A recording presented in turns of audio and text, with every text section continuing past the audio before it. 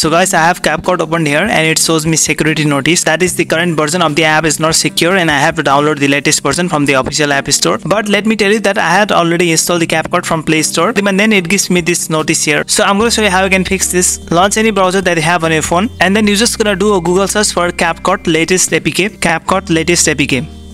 And we can find one trusted source in order to download the Capcut app. Up to down is one trusted source. So we're gonna tap on the Capcut from the up to down. Tap on get the latest version and we're gonna download this latest one. So guys, you can see it's been downloaded here. Tap on open and install it right away. It will delete the previously existing Capcut and it will install the newer downloaded Capcut on the phone.